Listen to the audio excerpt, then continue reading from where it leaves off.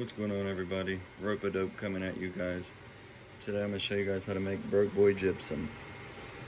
We'll get right into it, explain this process a little further. Go to Walmart, hardware store, get Plaster Paris. Same exact compound and chemicals as gypsum. It's just been heated up and has crystal silica. So both of them are calcium sulfate, and you'll see people mix plain Plaster Paris right out of this bucket in their substrate. Not such a good idea. It could make your substrate set rock hard, who knows, but people use it with success. What we're doing is mixing with distilled water, letting it get hard, and grinding it or pulverizing it back into a powder, which will leave you with pure gypsum.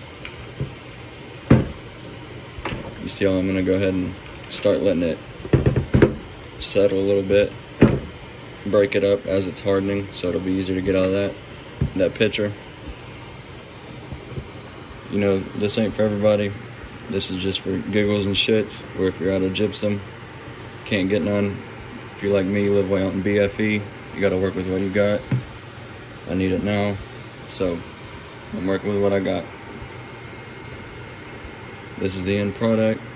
All the gypsum you're ever gonna need. Yep, distilled water, Plaster Paris, mix, let it set, grind it, put it in a coffee grinder, whatever you got, blender. Do little bits at a time, or you're gonna get overwhelmed with a lot of work.